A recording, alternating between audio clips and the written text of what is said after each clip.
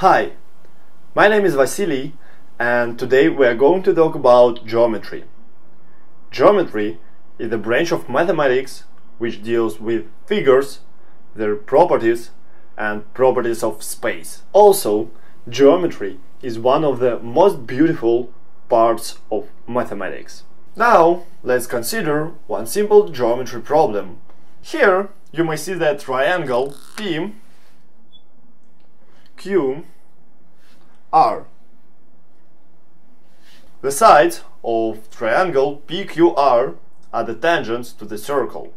The tangents touch the circle at points M, N, and U.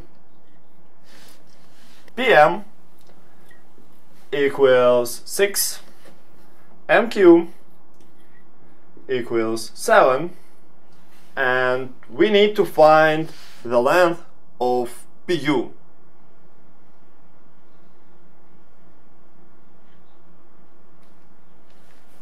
Now, let's formulate the theorems and definitions which may be used to solve this problem. Let's begin with the definition of the tangent to a circle.